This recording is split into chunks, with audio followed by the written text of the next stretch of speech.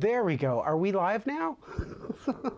I've been chit-chatting, and I'm here to introduce the spiral candy cane quilt block. And of course, there's technical issues. There's yet another update, and I suffered the tragedy of the holiday seasons trying to broadcast live. But as I was saying, there's all of these peppermint teas and candies, and I've got a thing or two to say about it. It's not my favorite. Yeah, so I was looking around over on the internet this past weekend, and I was like, I've been eyeing this pattern for a couple of years now, and I'm going to show you, hopefully we're going to show you, I'm going to show you over on Geta's, what is her name? Geta's Quilt Studio.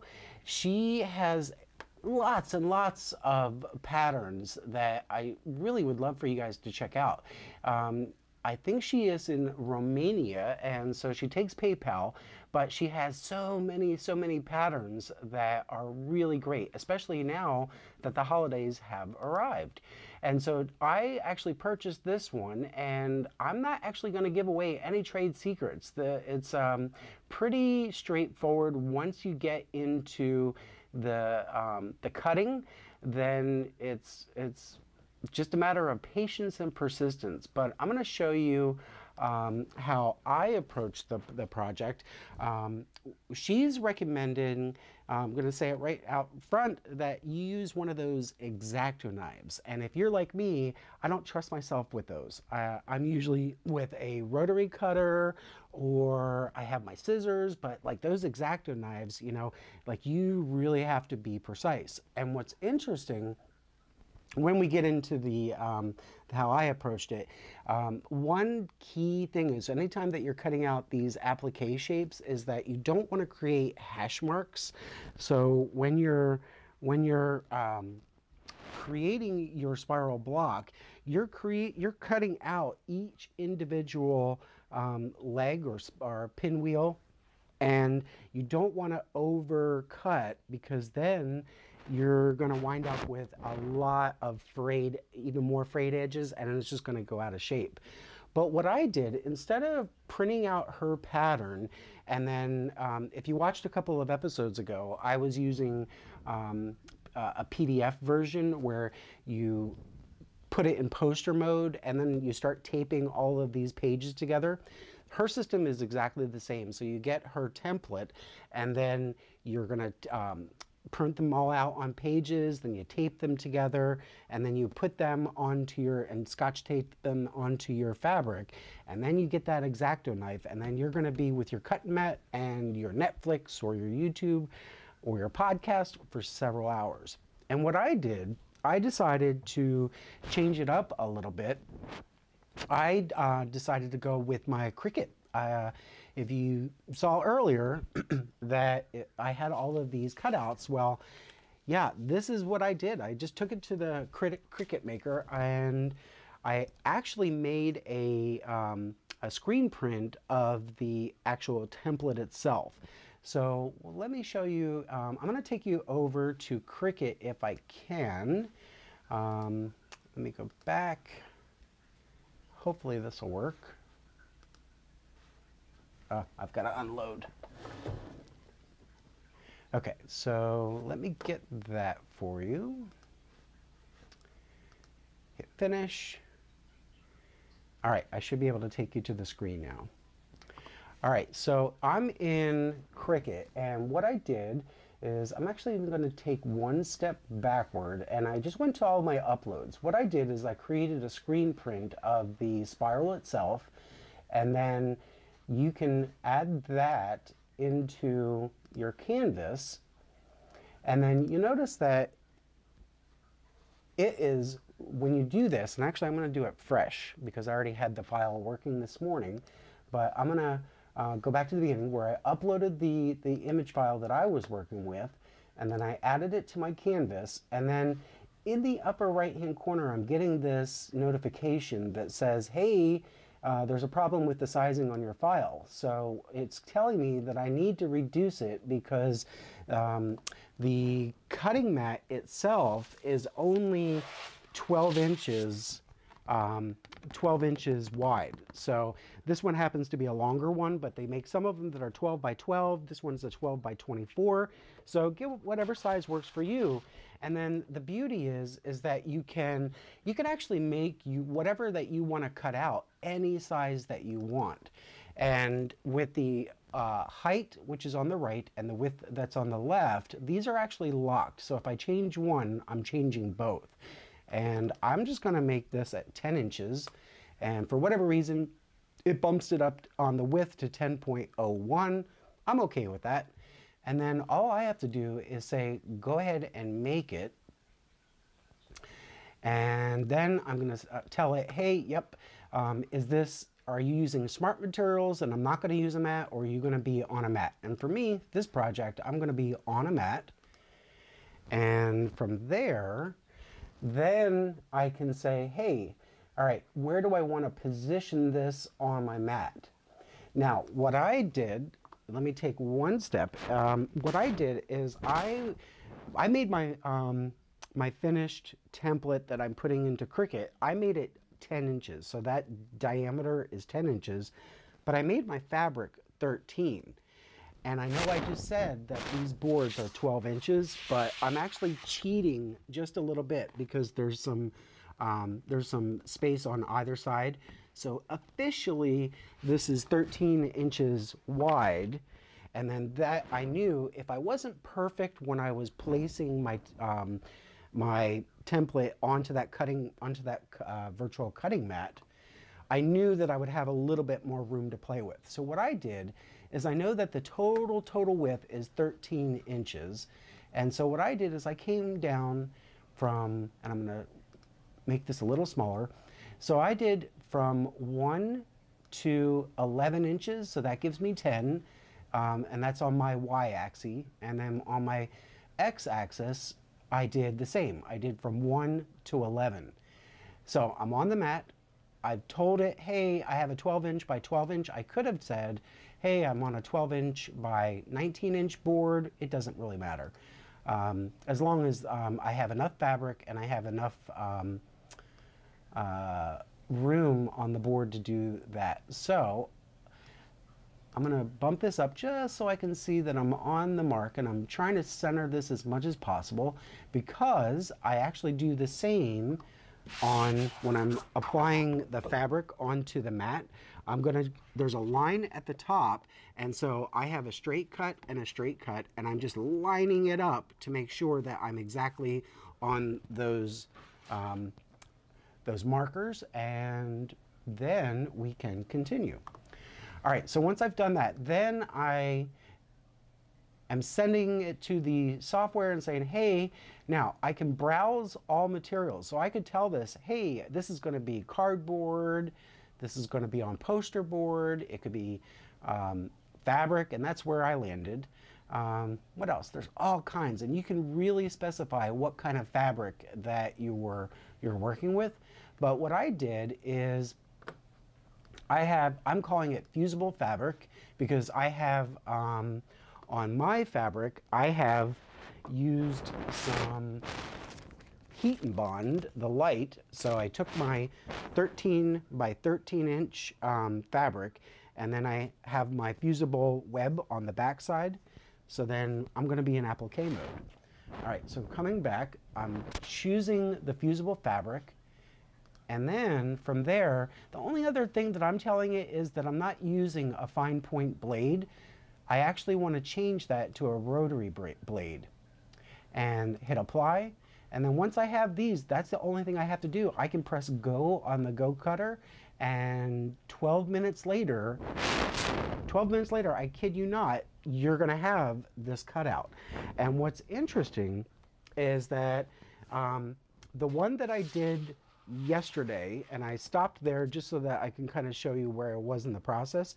I did a new one. No, actually, this was the one I did this morning, and then I did another one just before the show started.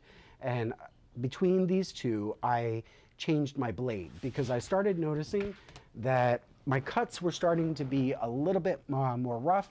It wasn't a brand new blade. I had been using it in several projects. So we're gonna see what we get. But once it's done printing, and again, this particular project took about 12 minutes for it to cut. I say print, but it's kind of cut. I'm sorry, I say print, but I actually mean cut. You wind up with, and let me take you to the down camera.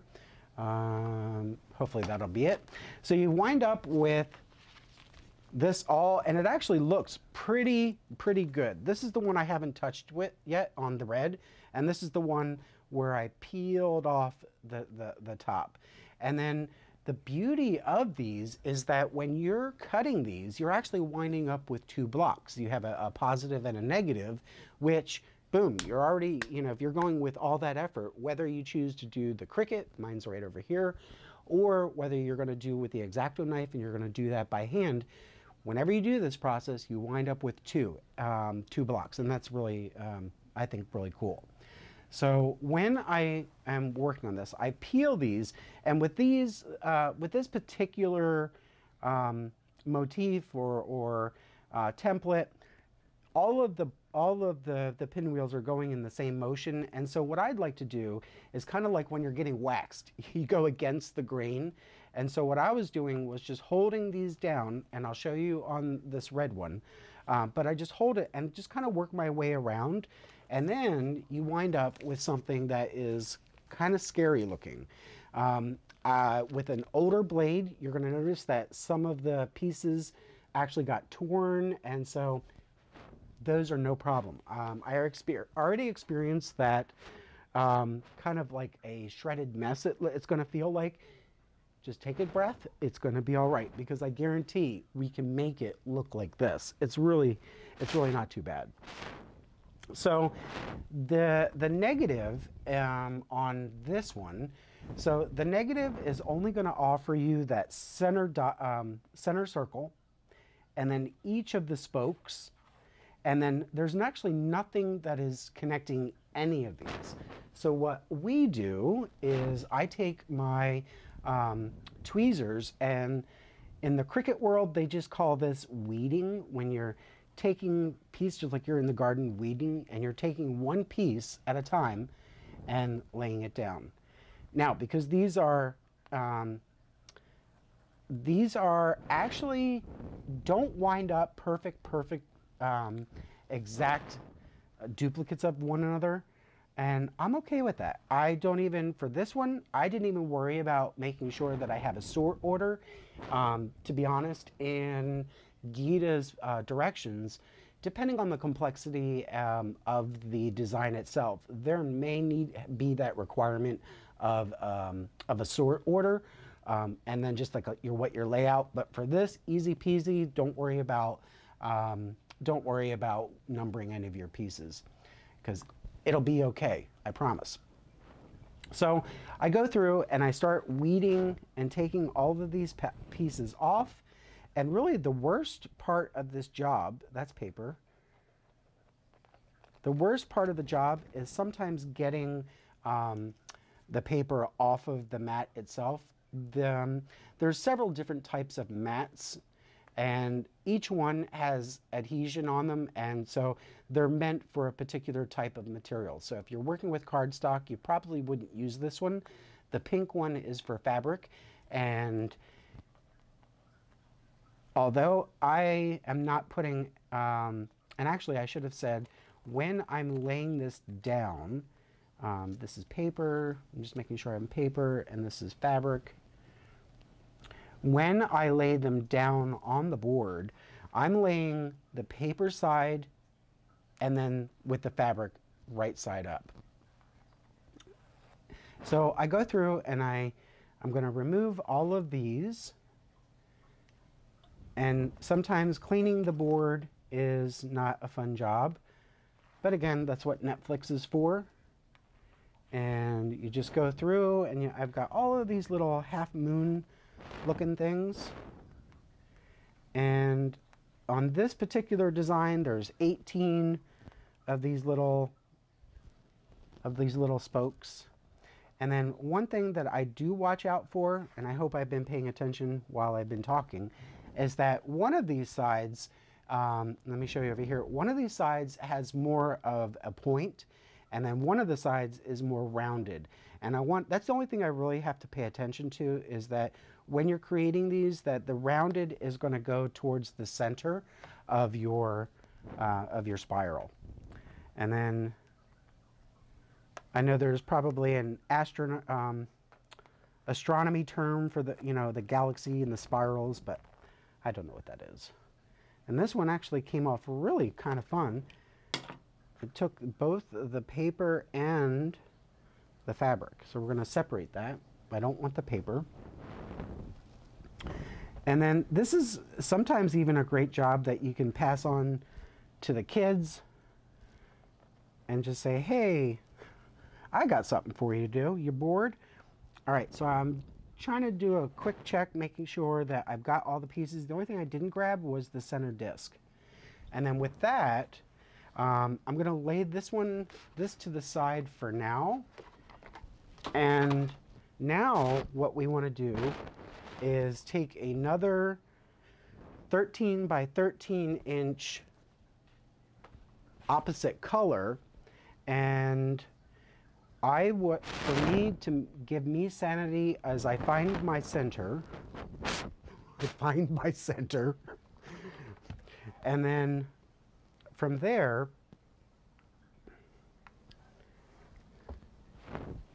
I can put the center disc, that center circle,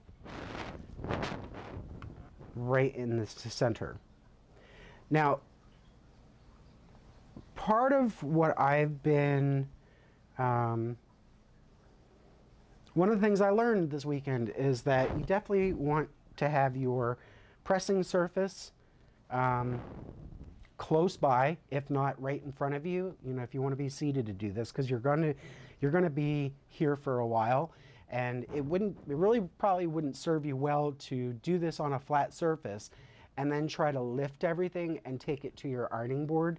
So if you can, either get one of your, like I have these wool mats, so that I can press and do my ironing right on the table, or you may be standing in front of the iron. But whatever works best for you, I would say do it. So the first thing I'd like to work with is that center disc, and let's take you down, and I'm just finding the center. And again, I could, I guess, fold it into a quarter so I actually have my true center, and then just lay that in. I didn't do that yesterday, but I'm going to do it now. And then this is the only one that I immediately lay in place and then actually put some heat to it to make that stay, because I want that to be a constant for me, because there's going to be a lot of, as we're putting these spokes down, there's going to be a lot of negotiating and just like finessing the project. So before I actually start putting those on there, where are we? I would love to go to the room. I didn't get to the room yet. So let me find my glasses. There we are. And let's just say hi to some people. Okay, so we've got Fizz. Hello, Fizz. We got Susan.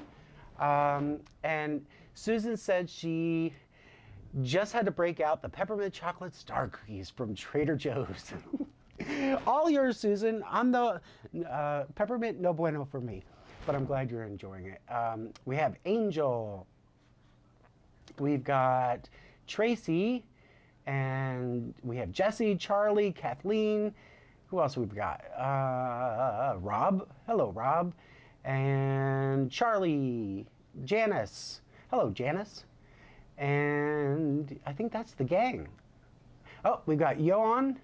And the show couldn't, yes, of course, and the show couldn't start without him saying hello. And of course, Jesse. All right.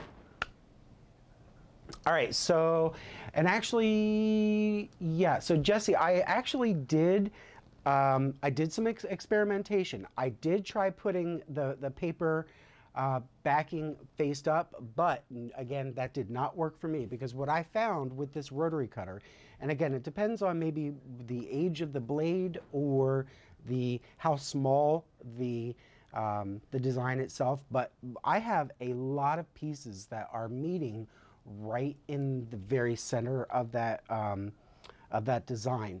And what I was finding is that as the rotary cutter, it doesn't always lift, and sometimes it does move, and the paper started getting and popping up and getting in the way.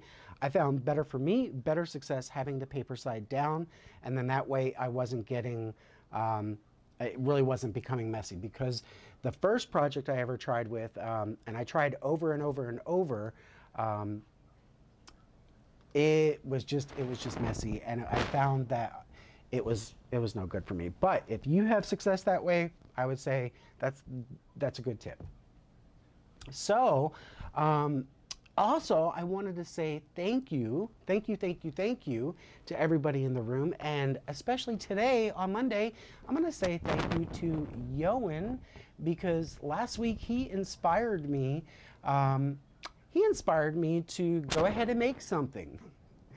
If you guys remember, I showed it last Monday, that standing Christmas tree, and I kid you not, I put it on Insta and I was like, I got to get better at my Insta game and start taking pictures of my project. Well, lo and behold, Bernina actually, they actually showed my project. And let me go, there it is.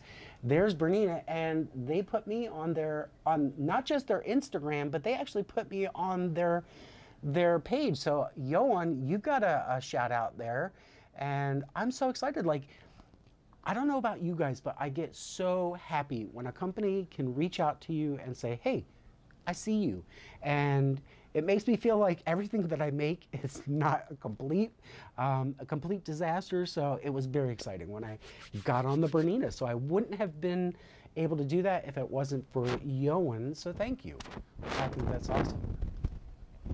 All right, so getting back to the project, now the work this is really where you're getting into the fun part, I think, is just, this is actually could be very meditative, but as I said earlier, you've got these half moon shapes, and there's a slightly rounded side, and then there's a very pointed side. So I like to just kind of start working, and for this design I'm trying to get as close to the center as possible, and then it's never going to be perfect the first time around, but I just kind of work, and you see how sometimes you're laying down and they get messed up. So it really does.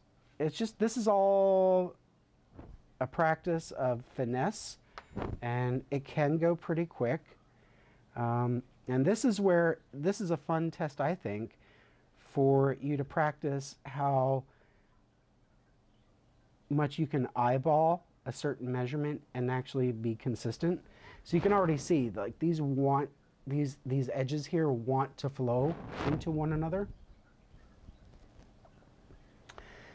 So I'm going to lay these down pretty quickly, and then the nice thing is that because we use the heat and bond, I can keep moving.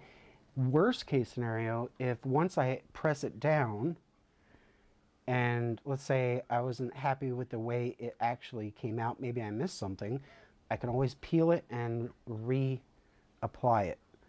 So there's no love lost. And you can already see that it's just, it really comes out really nice. And Geta's website, she has so many, that woman hustles. She has so many patterns that are really interesting and unique. And I think for somebody who may, if applique is your thing, you know, I would say there are pretty ambitious patterns that you can explore in her website. So you can see I'm not so much worrying about how perfect I am just to begin with. I'm just getting them generally enough to have space enough for all 18 pieces to cohabitate together.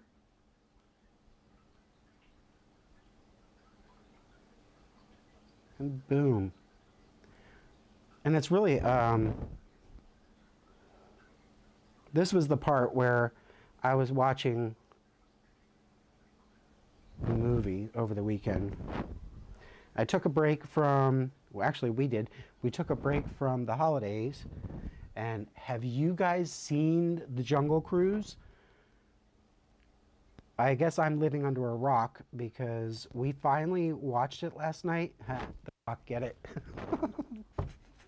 Dwayne Johnson was just really, really good. And I absolutely, it was so nice to watch a blockbuster movie that wasn't full of grotesques, jokes, and, you know, adult humor and swear words. I mean, it was really, I think they did, everybody in there, Emily Blunt, she did really great. And what's his other, is it Jake Whitehall? He did a really fantastic job. And it was really, really a fun movie. So you can see I'm already, without even really being uber finicky, I'm really coming up with that pinwheel, and I still only have 2 left to go. And then it's just a matter of making sure that they're all going to span the right distance. And I'll save you from that. We won't go that far on this one. But so this last one, I found the same thing yesterday. I was like, I was doing pretty good with all of the spokes until I got to the last one, and I was like, ooh, I need to make some room. And then if you remember, I set mine so that the diameter was 10 inches. So roughly, that's where I want it wind up. And then just putting them all, now that I have them on the board, now it comes all of the finesse work that I have left to do on that. So that would be how to get them on there. And then once you've got them exactly, you're picture perfect, don't move. Grab your hot iron and just press, press, press, press. And then it's really lovely. I mean, I wound up with, just in a couple of hours, I did, this one is the red on white. And I have a white, of course, on red. And then one thing that I did, so I ended up making, again, every time that you're making a block, you're actually making 2 because you've got the positive and the negative. So that yesterday, in just a couple of hours, I wound up with 4 blocks. And then when I was making it, I was like, oh, I know what I forgot to do. I forgot to mirror them so that the spirals, you may want to go clockwise or you may want them to go counterclockwise, but mix it up. And then I was being so cliche and just normal that with my red and white selection, but I mean, run with the colors. If you could do that background and then maybe you have like an ombre or rainbow effect with your colors, and then maybe whatever that foreground color is to give that negative. I really think this is a really fun project to delve into. All right, so that was applying the pieces that were separate, but what happens when you have this spider web, this spider web? And really, it's the same deal. It's just making sure that you're taking your time. So I'm going to start with my red, and mind you, this is going to be a good test, because the one that this spider web that I'm calling it, this one was before I changed my blade. So now this one that I made just afterwards, having changed the blade, this one should be a really easy peasy.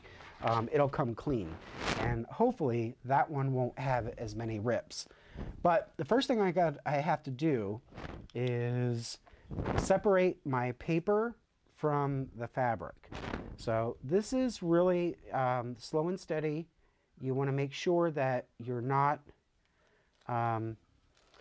just yanking or pulling too hard. So I'm going to pull this, and then my main concern is that I'm okay if the paper rips, but I'm not wanting to tear the fabric. Sometimes if the cut wasn't absolutely perfect, you know, you may have one stress point that is literally only hanging on by a string. And there, I was very gentle, and now I've got my paper. I can toss this, don't need that.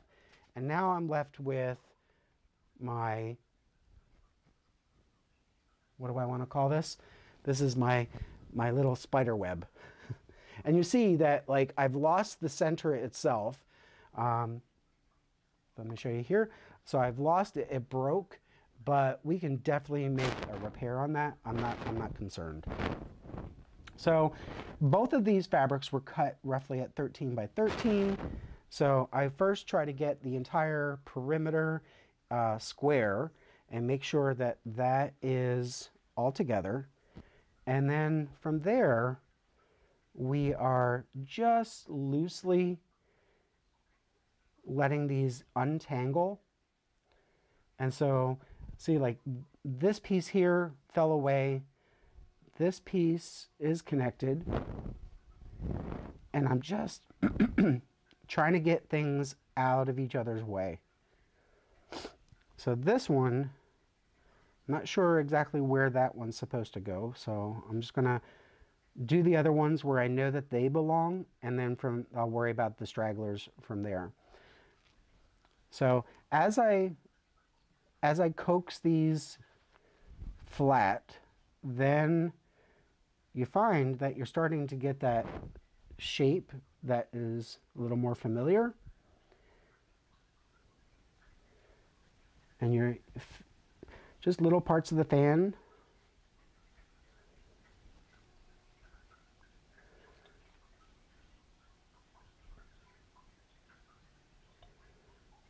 So this one's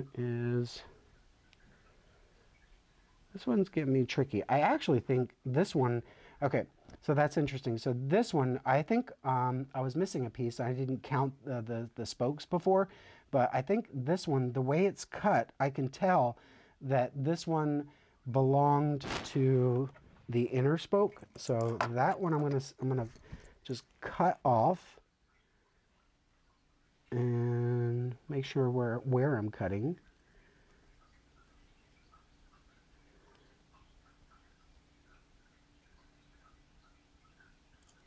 There we go.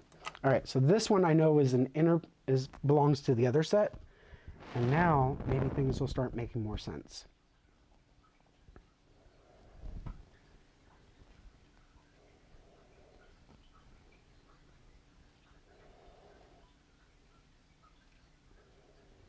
Yeah.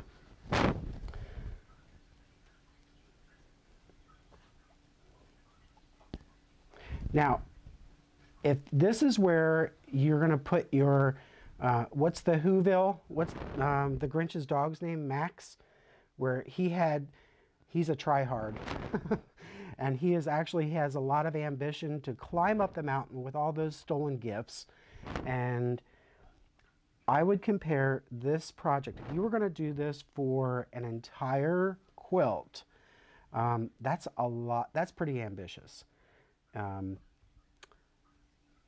Because after, if you're thinking you're going to do this for however many blocks, I can say even, you know, if this is 10 inches and if I want my block to finish perhaps at 12 inches, so then I like a generous lap quilt, so maybe not, or for the blanket, I'm sorry, not a lap quilt, like a couch sofa quilt. That's going to be like 4 or maybe 5 wide, so that's 5. And then if lengthwise, I need at least 6. So That's maybe 30 of these blocks, so you're actually cutting 15 of these out. And then once all this is done, then you're going to do some top stitching, maybe some decorative stitching. That would be, but I think this would be really a special quilt that you could come back to year after year. I'm almost there.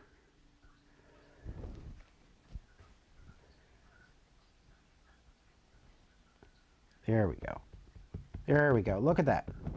So just with a little bit of patience and, you know, just a little bit of negotiating the fabric back and forth, it'll lay down. So I know it looked scary to begin with, but it will work itself out. This one particular, this one broke. It's no longer connected. And then this, this center ring, it's also broken. This one's off. But again, once you press this into place, so you just put them where they need to be, you'll never, ever, who's going to know? Who's going to know? And it's going to look, you're going to be so happy that you did this. So yeah, so if you just want to try that, I mean, that actually is a fun project. All right, so I'm going to check on the room, and then I actually have another question for you guys. So Fizz says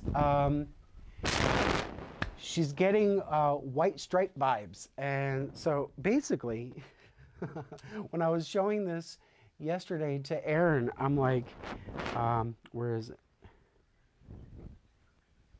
I'm going to take one and show him. It's like, you will subscribe to the Quilt stream. You will. Does that give you like vertigo? And if you check out her Geta's website for these spiral blocks, this is the simple one. But then there's all of these ones that make the spiral even radiate and kind of like undulate. It's really she's done some unique ones, and I bought the collection. I was really excited. And oh, okay, so going back to Jesse's comment is that he takes the paper off before he puts the fabric down, and I didn't consider that. I didn't actually try it, and I absolutely will. That's a really good tip. So, oh, and welcome, Kat. I see Kat subscribed. And speaking of which, of course, if this is your first time, I hope that you like and subscribe. Get to know the people in the room. We have a fun bunch of people that love to quilt and sew and chit-chat, make fun of me.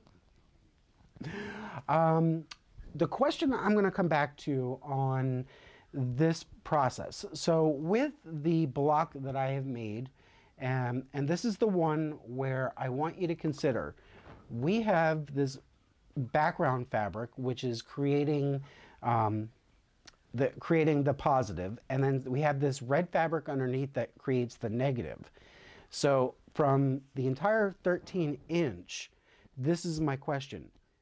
This is going to be a lot thicker than, and a little bit more, even more, I would say sturdy than the block that we created earlier.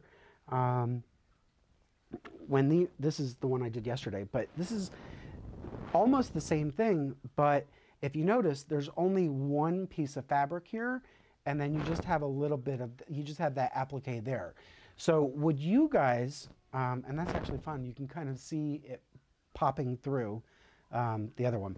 But would you guys double up and like add more fabric, or how would you build this up so that it's going to be the same thickness as the other block that has more or less the 2 layers? If you've got an answer for that, I would love to get your advice. Do I let it go? I don't think there's a right or wrong answer, but like if you want your entire edge to edge quilt to really have the same weight throughout, and you don't want to have some parts of the quilt, some blocks that are thinner than the others, how would you tackle that? Now, I don't think that would be as much of an issue if you were, let's say you're going to do a runner, or if you wanted to make this into a door hanging or something like that. I don't think it really would be that noticeable, but when you've got something that you're going to be wrapping up and, you know, you're kind of using a lot harder, you know, would you build up that fabric on the ones that just have like the pinwheel on it, not the double layers? I'd love to hear what you guys think. All right, so after that, that's when you can really run with this project. I think where we're at is that you've got, you can make this into a wall hanging. You can make this into actually I think a project bag, or kind of like a shopping bag on the outside. I think would be awesome. I'm really debating whether I want to commit to 4 pillows. But at the same time, I'm having so much fun with this, and like I can whack out several of these blocks in a day, and they can add up pretty quickly. I was thinking about, I went red and white, but I could do green and white. I could do green and red. Sorry guys, if there's colorblind people. I know men are the only ones that are colorblind, but you could do the Christmas red and white. You could actually even, if you're cutting enough of these, you could make take the spokes from several different cuts, and so you could do a red, white, blue, yellow. You could just have all of the colors and then separate them out, and like divide them into different blocks, and then you have a really colorful pinwheel. So, you know, you can either do it with solids, or you can take a print. I mean, there's so many different ways that you can run with this. All right, so Tracy has a suggestion. She says, could you cut the red fabric into a circle so it was just behind the white overlay?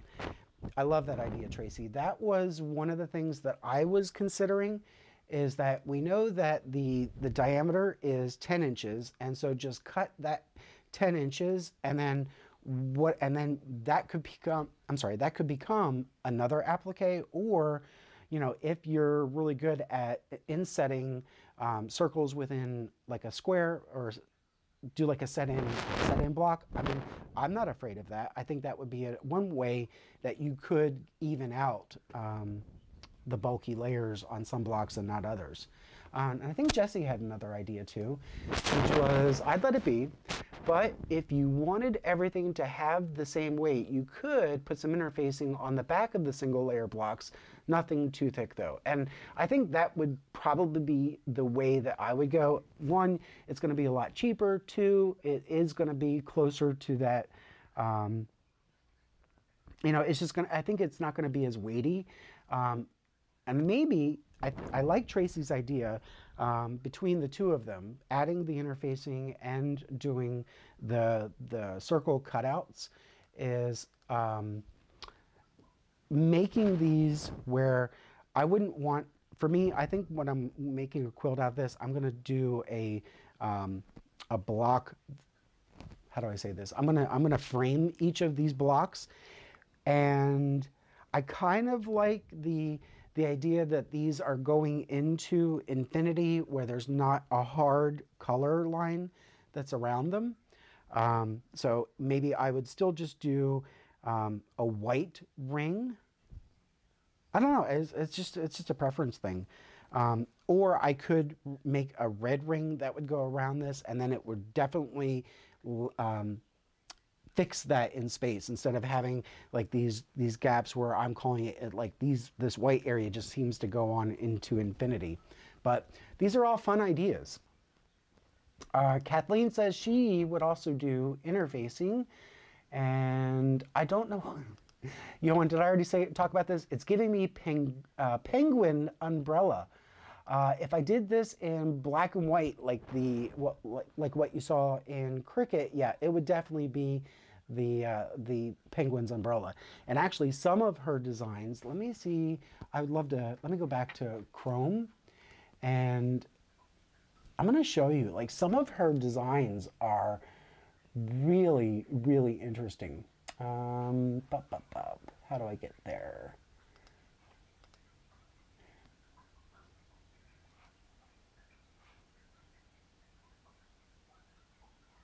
Some of them, like I love. So Tracy, this is more doing the ring. So you could even do like a trivet or something for the table.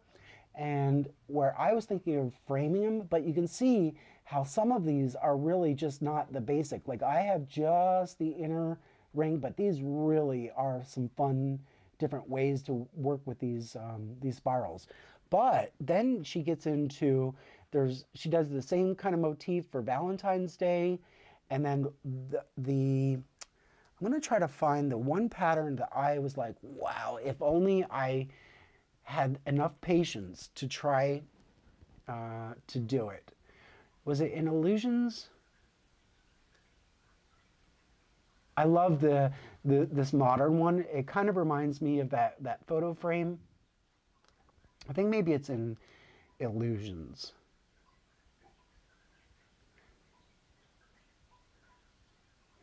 Yes, there's a lot. She's not afraid of giving content on their website. I absolutely love this one. I think this one is totally doable. I love these, and definitely you guys should check her out. Oh, I wish I could find the other pattern that I thought was just so phenomenal. I know I downloaded it. Let me see if I can find the download.